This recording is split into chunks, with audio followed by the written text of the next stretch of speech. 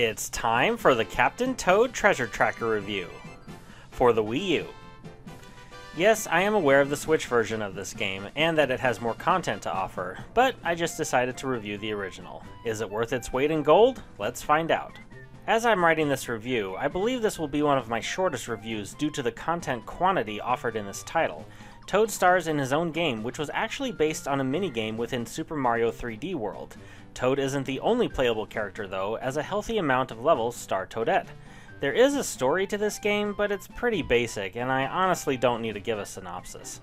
The level selections are in book form, with 3 chapters consisting of a little over 50 levels total. There are also bonus levels unrelated to the main story of the game.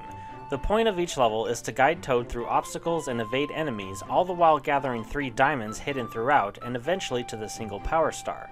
The catch is, you cannot jump and will instead have to find the correct path to take to reach the power star. Toad can defeat enemies by jumping on their head or throwing turnips or other enemies at one another, but battling isn't the core objective and is usually optional for most levels. The level itself is the main puzzle, and you'll have to work with controlling Toad and the camera almost simultaneously. You're able to freely rotate the camera 360 degrees, as well as being able to tilt it fairly far. The camera never follows Toad, so it's up to you to angle the camera so you can not only see Toad, but possible secret paths and areas of each level. Most diamonds aren't too difficult to retrieve, however some take a bit of thinking power to figure out. When you complete a level, you'll see your diamonds you collected, plus, if you were able to accomplish the bonus task within each specific level, you'll get a checkmark next to that objective. The bonus task isn't revealed until you complete the level, and it's fun trying to figure out what it could be when you first start. Collecting every diamond isn't necessary, but specific levels are locked, and you won't be able to proceed with the story until you acquire enough. The graphics look identical to Super Mario 3D World, and that's because it's running on the same game engine. Nothing to complain about here. The controls are fairly basic, and that's a good thing. This type of game doesn't need complicated controls. You can zoom in and out on Toad, however I wish there was a medium shot option. You either get a close-up or a wide shot, and having a medium shot could have been helpful in certain situations, but overall, not having it didn't cripple the game. Some levels change things up by allowing you to go into first-person mode and shoot turnips around the area.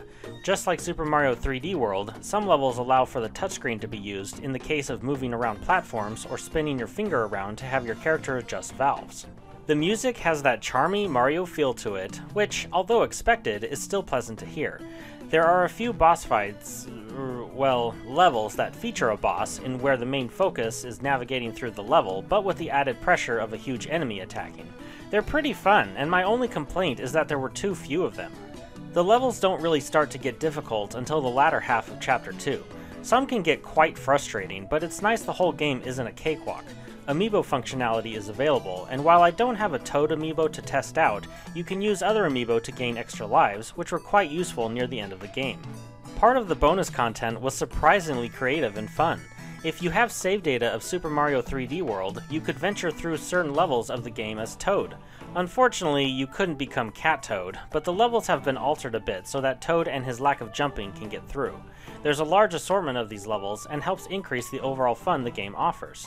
While not a huge game by most standards, Captain Toad Treasure Tracker offers around 4 to 6 hours of main story gameplay, and you can get more out of it with the bonus content, and even more still if you're dedicated enough to find all the diamonds and complete every bonus task. The Mario charm is here, but the Toads are the heroes, and I'd say this game is worth it if you can get it for under $20. What started as a minigame is now a fun, full game on its own. This game gets a 3.75 out of 5 with the title of good.